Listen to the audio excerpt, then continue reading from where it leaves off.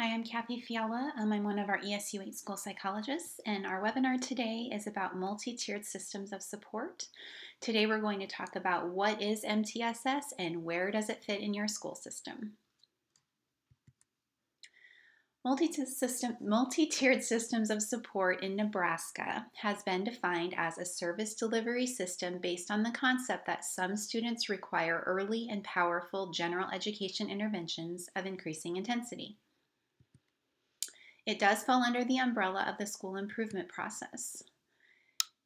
So if we look at our graphic here on the screen, multi-tiered systems of support for both academic and behavior is a system to support all students, again, in both the academic and the behavior areas. It's a layered continuum of support.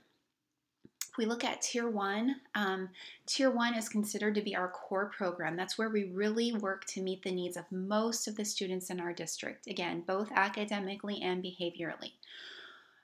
When we do a good job there, we can meet the needs of 80 to 90% of our students, and then that allows us to have the resources to meet the needs of students in Tier 2 and Tier 3. So Tier 2 is our targeted tier where we're going to provide more intensive instruction at the first sign that a student is lagging behind. And we're hoping that that's about 10 to 15% of students. And then Tier 3, our intensive level, is where we provide the most intensive level of support to students based on their need, hopefully only about 1 to 5% of students. As we move up the pyramid, the supports get more intensive. How do these models support each other? So if we think about the continuous improvement cycle where we plan and we implement and we evaluate and we improve, but then we continue going, we don't stop. The same is true with our problem-solving model for multi-tier systems of support. We're going to identify a problem, we're going to analyze that problem by collecting data, and then we're going to make a plan. We're going to implement the plan, and then we're going to reflect and again collect some more data to evaluate how did our plan do, and we're going to continue problem solving.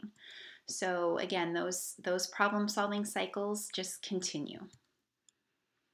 We're going to talk about next the key components of multi-tier systems of support. One of the very key components is instruction and intervention. We'd be implementing evidence-based programs and instructional delivery practices, and those programs and practices are going to increase in intensity as students' needs increase. We're going to also have a comprehensive assessment system so that we can make decisions. We're going to have technically adequate assessments for screening, for progress monitoring, for diagnostics, and for outcomes. And we're going to not just use one piece of information, we're going to have multiple data sources to help us make decisions about how students are doing and to help inform our instruction. We're also going to have some pre-established decision rules so that when we're looking at the data, we know what decisions to make for students to increase support, decrease support, or change the plan. Another key component is fidelity and having a support system. So we're going to make sure that we're gathering instructional data through fidelity observations, and then we're going to use that data to inform our professional development and support needs for our teachers and our instructional staff. Also, as we alluded to already, it is a continuous improvement process. So even at a systems level, we're going to be looking at student data and MTSS implementation fidelity data to evaluate how we're doing and make changes as needed. Another key component of MTSS is teaming. We're all going to work together to meet the needs of students. MTSS, multi-tier systems of support, is based on the public health model, and so 'tis the season for influenza. We're going to talk about influenza prevention in the health model. So even in the public health model for influenza prevention, they have tiers of support also. And it's a layered approach as well. And so if we look at Tier 1 in the public health model, Tier 1, what is told for all of us to do to prevent influenza is to do things like wash our hands and to cough and sneeze into our elbow so that we prevent that particular condition, influenza, from occurring. And that Tier 1, hand washing and those basic good health practices, that's for everyone. Then we have Tier 2 for influenza prevention is the flu shot.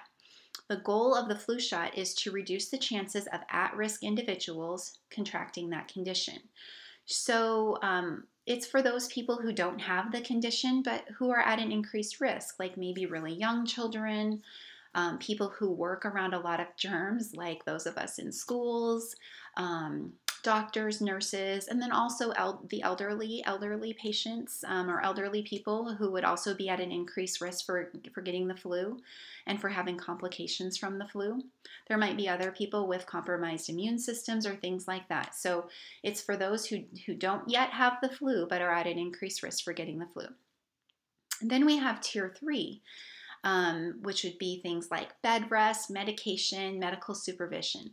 So this is for people who unfortunately have the flu. And the goal at tier 3 is to lessen the effect or the symptoms of the flu, or even cure it if possible. And it's for those who have already contracted the condition. The key aspect here is that all 3 of the tiers work together. It's a layered approach. So we use all 3 of these all together. We would never tell an elderly patient that once you get the flu shot, well, gosh, you don't need to wash your hands anymore. Of course not. We still continue to use tier 1 even when we've already had the flu shot. Another important aspect is that you don't go through each tier in succession before getting the needed level of support. So if a patient already has the flu, there's little reason to give a flu shot. Okay, so they've already been washing their hands, but they didn't get a flu shot. Now they've gotten the flu. The doctor won't say, well, you didn't have your flu shot yet, so we're going to do that first before we do anything else to help you get over the flu. In the same way, it would be foolish for us in education to insist that a student would have to fail at a lower level of support than what's needed before allowing them to get the level of support they need. So also in education, our multi-tier systems of support is a layered approach where we have all 3 of the tiers working together. Now we're going to talk a little bit more about each tier. So our core instruction is tier 1. The key components of tier 1 is to provide rich learning opportunities for all students that are aligned to the standards. We're going to have differentiation within our core instruction also based on multiple sources of data. We're going to provide a scaffolded model of grade level rigor aligned to all the standards. And scaffolded means scaffolded for different students who just to meet their needs within tier 1. We know not all students in your classroom learn at exactly the same level and the same rate. And also all of our instructional practices that we use in tier 1 need to be supported by evidence and research. We need to make sure that that tier 1 instruction is very strong. We're going to have both whole group and differentiated small group instruction in tier 1. We're also going to include both skill and knowledge-based competencies. We would also need a way to measure the mastery of the skills and knowledge that we've taught. And the time recommendations for language arts should include 150 minutes daily for K through 2 and 120 to 150 minutes daily for grades 3 through 5. The instruction at this level is going to reflect the fidelity of standards-based instruction. There's going to be data-driven goals, and we're going to use research-based practices and support for teachers. We talked before about needing to measure fidelity, and so how would we do that? Well, it could be walk-through observations, could have teachers video record themselves and send it to someone who could look at their fidelity. They could do some self-assessment as well. We'll review students' academic data, their work, and their outcomes for student proficiency. With all those things in place, we should be able to meet the needs of 80 to 85% to 90% of students as evidenced by students meeting grade level standards. Tier 2 would be that targeted instruction tier, and we identify students for needing tier 2 by the fact that they haven't met the cut scores on the universal screening. We're going to provide tier 2 supports in addition to tier 1, and we're hoping to meet the needs of 10 to 15% of students at this level. Tier 2 interventions, it's really important that they're systematic and research-based, and our focus here is on specific skills rather than on standards. So we're looking to shore up those gaps that students have at this level. We want to make sure we have a clear description available of the intervention being used and how fidelity to it will be monitored. We're also going to look at that we have the most highly trained individuals implementing our interventions. And we're making sure that those interventions are implemented with fidelity that is confirmed with measurement. So we're going to have direct measures of fidelity for teachers teaching intervention, just like we talked about for Tier 1 as well. And our progress monitoring data is going to help us see that student outcomes are being met. The time requirements for Tier 2, it's recommended a minimum intervention time of at least 30 minutes daily in grades K through 5. It's best to provide these interventions in small groups with no more than 5 students per group. As students have more intensive needs, we're going to maybe make those groups smaller, or if they're not responding to intervention. And special education students should not be excluded from receiving Tier 2 interventions if they are identified as having that need. So even though you have a special education student, that doesn't automatically mean that that student has to be at that Tier 3 level of support. If they need Tier 3, great, but if they need Tier 2, we want to put them at Tier 2. We're going to put the student where they need based on our decision rules and our universal screening data, and also our intervention placement test. Students who receive Tier 2 interventions are going to be progress monitored weekly, and we're going to look at their data when we have a minimum of 8 data points. We're going to look at their data more frequently than that, but we won't make any major decisions until we have 8 data points. And at that time, we could look at if they're not making adequate progress, then maybe we need to strengthen the current intervention or do some additional problem solving. We're going to monitor fidelity a minimum of 3 times before we make decisions to intensify instruction. And if we were going to look at increasing the intensity at Tier 2, it could include things like increasing the duration, like how long the intervention is. We could increase the frequency, we could add some additional interventions, or we could decrease the group size.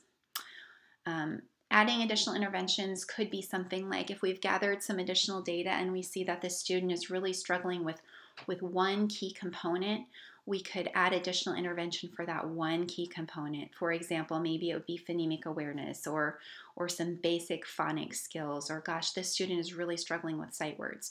We could add some additional intervention in those areas to kind of layer on to that Tier 2 intervention. Then we look at Tier 3, our most intensive level. Students are identified as needing Tier 3 intervention if they're not making adequate progress in Tier 2 and or by scoring very low on the universal screening. So a guideline that could be followed would be students scoring below the 10th percentile rank. Tier 3 intervention is provided in addition to Tier 1 instruction, and we're going to be meeting the needs of hopefully only 3 to 5% of students at this level or less. Tier 3 interventions need to be very systematic, research-based, and target the identified area. Again, just like in Tier 2, we're going to have a clear description of the intervention and how fidelity is going to be monitored. And again, we have effective intervention that is implemented by highly trained personnel, implemented with fidelity. And we're going to measure that fidelity just to make sure. Recommended minimum intervention times should be 45 to 60 minutes daily in grades K through 5. And it is hard to find that time, but sometimes we just have to be really creative with that. We're going to have interventions occurring in small groups with no more than 3 students.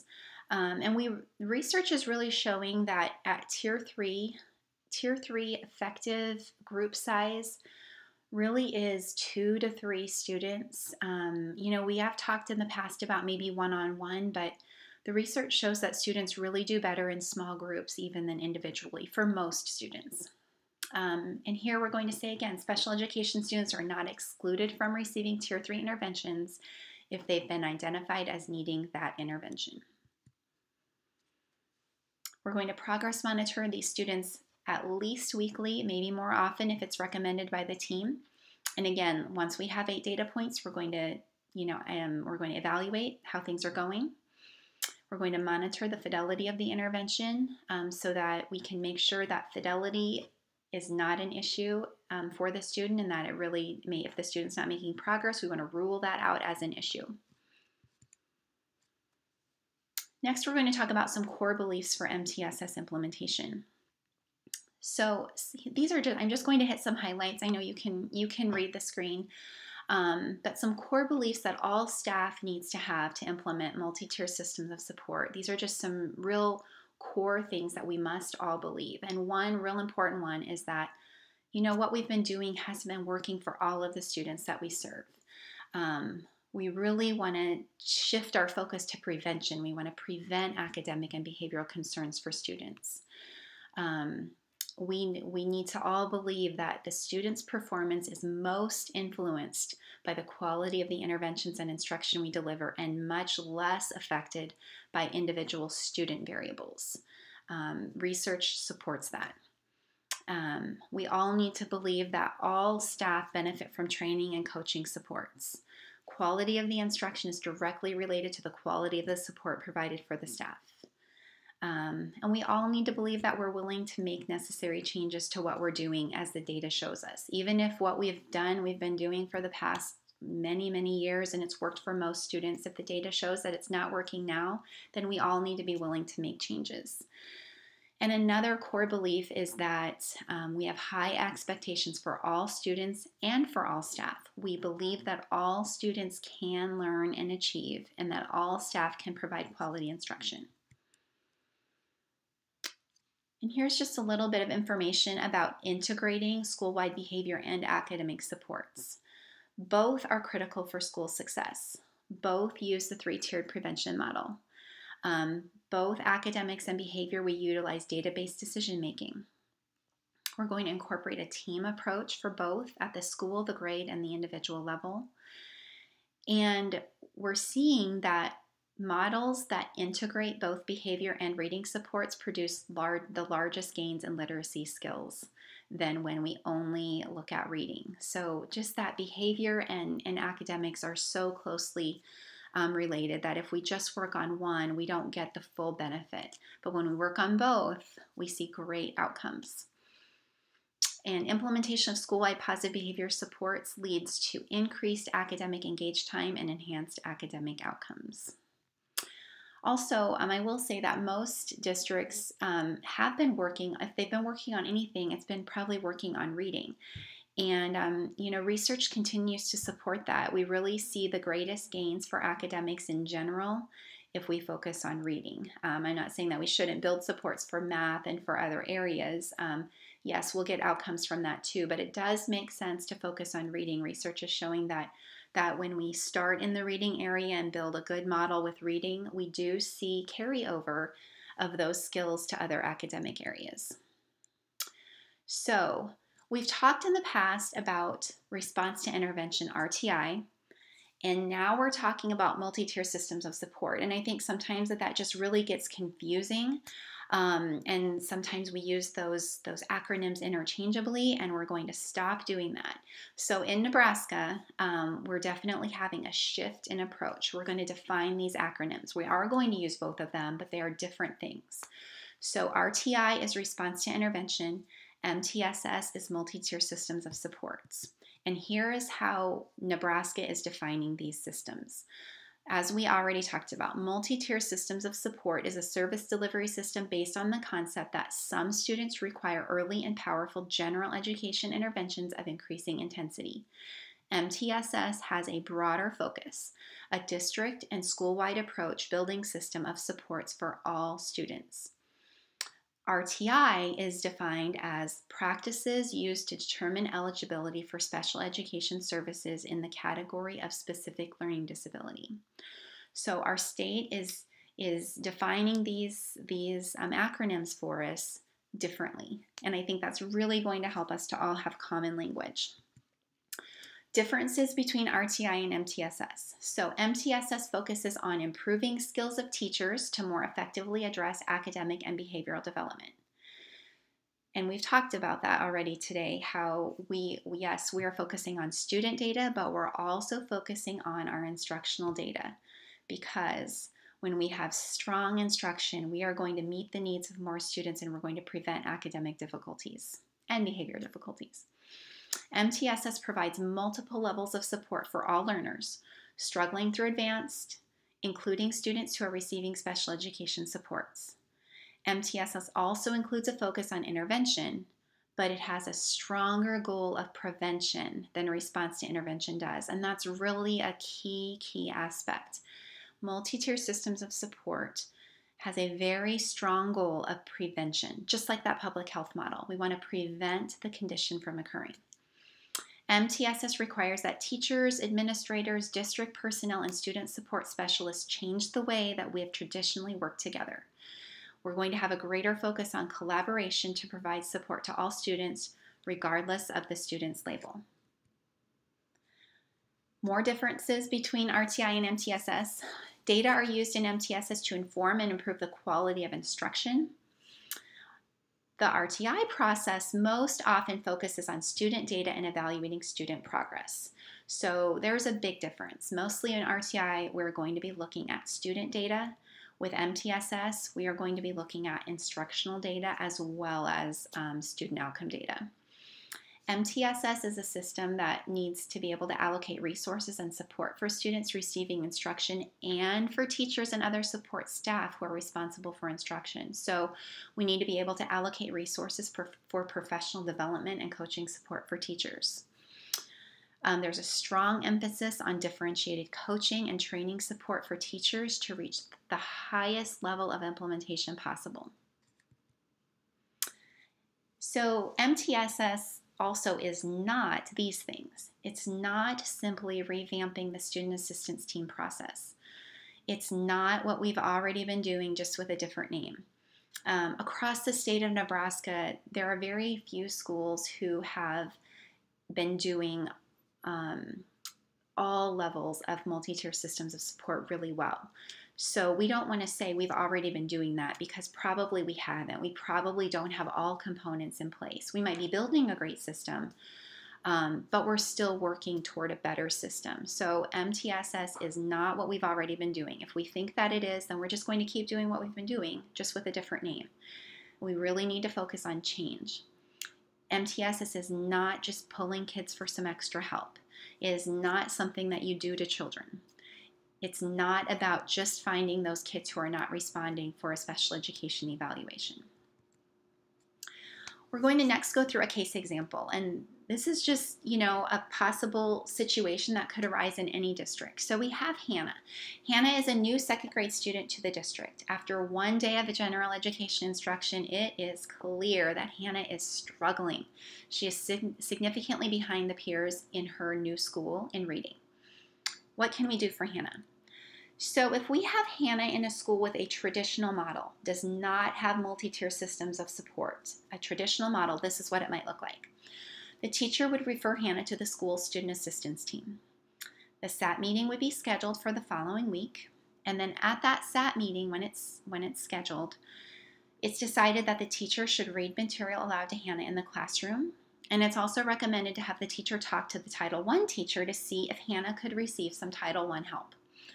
The Dibbles assessment is given, with Hannah performing in the at-risk range and the second lowest in the second grade. Across all students, general and special education students in that district, she's the second lowest. Weekly progress monitoring is initiated. The Title I teacher begins seeing Hannah for 20 minutes each day.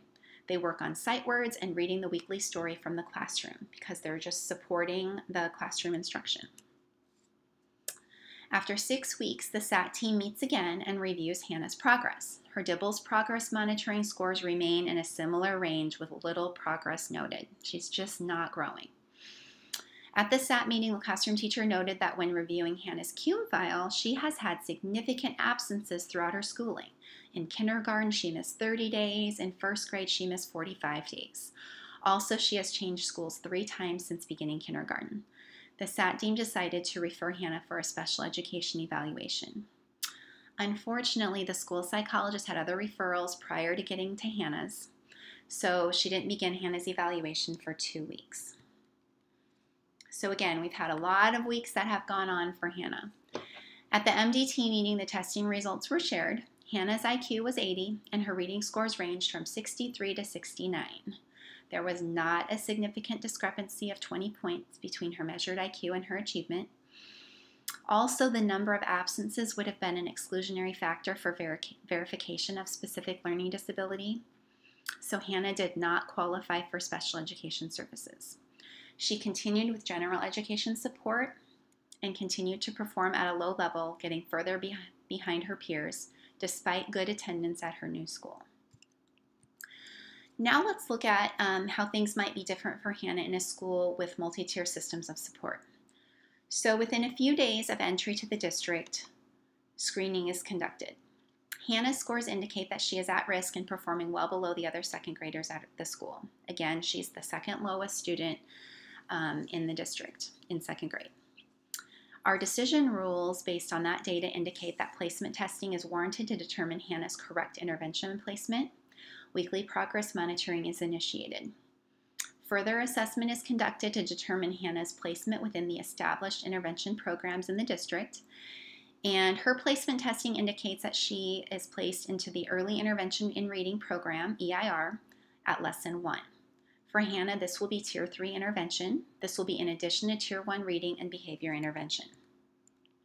There is not a group at this exact level in the school, so the MTSS team makes a plan for Hannah to fast track through the initial lessons so she can join the group that is at Lesson 20 in 2 weeks' time. Intervention begins the next day. Hannah has group intervention for 45 minutes and individual intervention for 20 minutes each day. This is in addition to her strong core reading instruction. The classroom teacher continues to work with her in the classroom to help her be successful when she cannot read the material. Her teacher also provides differentiated small group intervention in the classroom for Hannah. Hannah's progress is monitored and reviewed weekly. The goal is for Hannah to be at benchmark by the end of second grade. At the 8-week data check-in, Hannah is showing slow progress. The gap is not increasing, but it's not decreasing either. And the other members of the intervention group are performing at a higher level than Hannah. And I should also say here that at this point, fidelity data would show that it's not a fidelity issue. The teacher is teaching with great fidelity. The instruction is strong. So additional data are gathered through the individual student problem-solving process. Hannah has some phonemic awareness gaps, and motivation is also determined to be an issue. Based on the data, phonemic awareness instruction and practice is built into her 20-minute individual intervention time, and a behavior incentive is also added throughout Hannah's day. Hannah's progress continues to be monitored closely, and her progress is improving. At the next 8-week check-in, Hannah's performance is at a level with her intervention group members. Her data indicate that she is closing the gap and is on track to reach benchmark at the end of second grade. Mission accomplished? Maybe. We have to remember, though, that problem solving is continuous. We would continue to monitor Hannah and the rest of her group members, continue to monitor them closely. At the earliest sign that her progress or any of the group members' progress is not at the level where we would expect it to be, or Hannah's not on track, if she starts falling off of her aim line to meet that end of year goal, then again, we would conduct problem solving. So why make the shift to multi-tier systems of support and response to intervention? Well, one reason is to challenge the status quo. Let's not just keep doing what we've been doing. Let's change things for the better. So here are some concerns about the IQ achievement discrepancy model for verification for students for special education. First of all, assessments do not always discriminate between disabilities and the results of inadequate teaching. So a student who has received poor instruction for a couple years looks very similar to a student with an actual disability. Students can be misidentified due to teacher or testing bias. Typically, students have to fail in order to qualify for special education services, so we really don't get to address student needs right at the moment where they start falling behind. We have to wait. They have to fail for quite a while before they'll qualify and meet the criteria, just like Hannah. Results from assessments don't usually real specifically inform what that student needs instructionally. And many students do not meet the discrepancy criteria, but definitely those students would benefit from early identification and support to remediate their skills. There are some advantages of the IQ achievement discrepancy model. Although many professionals are frustrated with this model, the model does possess a few advantages that might appeal to some schools. So it's an established practice. It's what we've been doing. It's pretty easy to do. A teacher doesn't have to spend a great amount of time in identifying what the student needs, because a certified diagnostician or a school psychologist conducts the IQ and the achievement testing. And the identification procedure only requires a one-time assessment. It really isn't ongoing problem solving. It's just kind of that one-time assessment. Doesn't mean that those are good reasons to continue using that model. It just means that there could be some advantages for some who might want to continue with that model.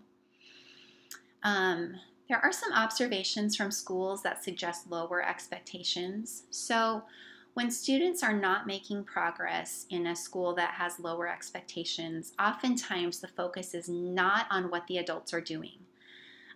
We don't think about what could we do to change things. We don't think about examining the fidelity to the of the instruction.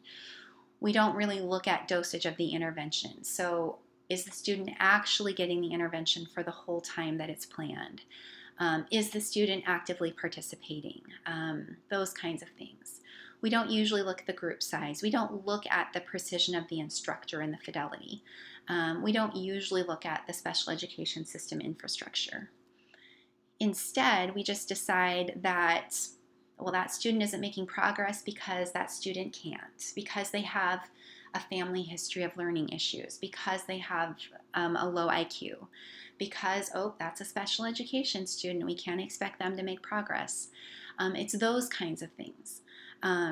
So the focus and sense of urgency is often on getting a different program, or getting the student into a more restrictive special education placement, or getting accommodations for testing. Here's what Rule 51 says about multi-tier systems of support and student assistance teams. So multi-tier systems of support would fall under that comparable problem-solving team. And so you can see that there has to be a team used prior to referral for an evaluation. It says here that the problem-solving team should utilize and document problem-solving and intervention strategies to assist the teacher in the provision of general education. And then it just talks about how after the team feels that all alternatives have been explored, then a referral for an evaluation should be completed. So there isn't really a lot said about exactly what that should look like, just a little bit of information in our special education law. So a comparable problem-solving team process, this is a way that it might be used within MTSS. So following the benchmark, the data would be reviewed and students are placed into intervention by the MTSS team or comparable problem-solving team. The data, both progress monitoring and intervention mastery data, are collected and reviewed regularly by the team. If the student is not showing adequate progress, the team meets to determine the need for a multidisciplinary team evaluation. Again, that could be, changing to the student assistance team, or it could be that your MTSS team just encompasses that role. If the student is very discrepant from peers and other factors have been ruled out, for example, other factors could be student attendance, student engagement, fidelity issues, teaching fidelity issues, those kinds of things. So if we've ruled out all other possible causes, then the student may be considered for special education at any time. If schools are thinking about using RTI for verification instead of the IQ achievement discrepancy model, these are some prerequisites that our team has decided would be necessary. So if we look at just what would need to be in place, well, there would need to be systematic core reading system, which would include a minimum of a 90-minute uninterrupted reading block. That includes both whole group instruction and small group instruction with differentiation, explicit instruction, a high student response rate, students engaged in real reading during their reading instruction, and measures of student learning based on skills and knowledge taught for that week or unit.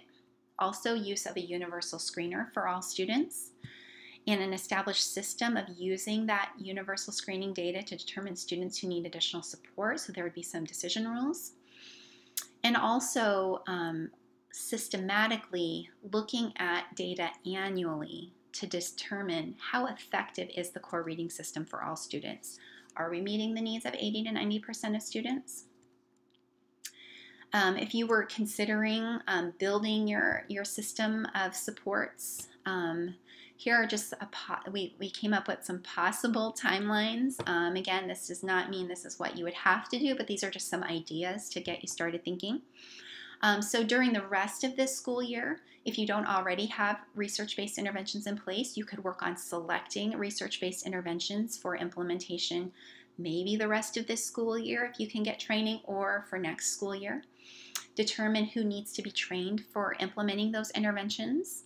You might have some staff that are already trained, and then you would have staff that would need to be trained. Establish an intervention schedule for the 2018-2019 school year. Use the end-of-year universal screening data to place students into intervention groups for the following year so that right away at the beginning of the year, those intervention groups are established and ready to go. Also, establish a system of matching the student to the correct intervention. Most interventions that are comprehensive and good interventions should have a placement test, and so you'd want a system for determining who receives that placement test. It's probably going to be anybody who does not meet the benchmark. You would flag those students for possible placement testing for intervention. And other things you could do, gather intervention documentation. So if you already have interventions going on, your school psychologist can provide you with an intervention documentation form where the interventionist would record the actual minutes of intervention. Yes, it's scheduled from 10:20 to 10:40 every day. However, most days the students don't come right away, and then we end up leaving early because they have to get to recess or whatever. But we're going to record actual minutes in intervention, actual start time, actual stop time, student attendance data, student engagement data, student error data, and documentation of missed intervention sessions. It really is important to look at that. I know in schools that I've been in, we've had some group issues, and when we looked at the documentation, we've seen that, oh gosh, the interventionist was sick a lot and nobody really knew about it. Well, of course, people knew about it, but people who were looking at the data, we weren't aware of that. And so because we weren't aware of it, things hadn't been changed to get someone to fill in for that interventionist. So anyway, it is important to gather that data and then to be able to look at it and to do some problem solving. Address issues with the intervention documentation data, just like what I was talking about. Sometimes there's some scheduling issues like, oh gosh, we planned this intervention to go right up until lunch, but actually the students need to have time to do use the restroom and wash their hands before lunch. So that means our intervention is cut short every day. So we have to do some problem solving around those issues. You could also list all students receiving intervention on an intervention tracking form. Again, your school psychologist could provide you with that. Review data of students receiving intervention quarterly, see how they're doing. And you could contact our support team, our school psychologists and our professional development team to help you determine your level of implementation and determine next steps. Within our state, there is definitely a push toward multi-tier systems of support and developing those systems for schools. And they're working on a self-assessment for districts to use, and it's kind of in the tryout phase. And so we will definitely keep districts posted on that and advocate for you to use that when it's ready for districts to use. We will be bringing that to you as soon as possible. Another thing that I want to mention as we think about timelines is that we have partnered with some surrounding ESUs, ESU 1 and ESU 7, I believe, to have some training this summer for interventions. And the interventions that are being trained on this summer are early interventions in reading, EIR, and also corrective reading. And your district should have received notification of that training, and a flyer has been sent out to administrators and probably title reading teachers. If you need more information on that, you can contact your school psychologist or anyone in the professional development department at the ESU, or look on our website. We'd love to have you register for that as soon as possible. Thinking about next year, things that you could plan for would be gather fidelity data on your core and intervention delivery. address needs established by the fidelity data. So plan for coaching, professional development support. Again, attend training on interventions. Access coaching for your district's next steps. Again, that coaching could be provided through your school psychologist in the professional development department at ESU 8. Learn how to intensify interventions for individual students. That's something that we can work with you on. And move your district's MTSS process beyond reading, so looking maybe at that behavior area. And work toward creating a process for using RTI for SLD verification. And that completes our presentation today. Thank you very much for participating in this webinar and for listening. If you have questions, please don't hesitate to shoot me an email. You can find my email on our ESU website if you don't know it, but it is cfiala8@esu8.org. Also contact your school psychologist or anyone in the professional development department at ESU 8. Thanks for your time and have a great rest of your day.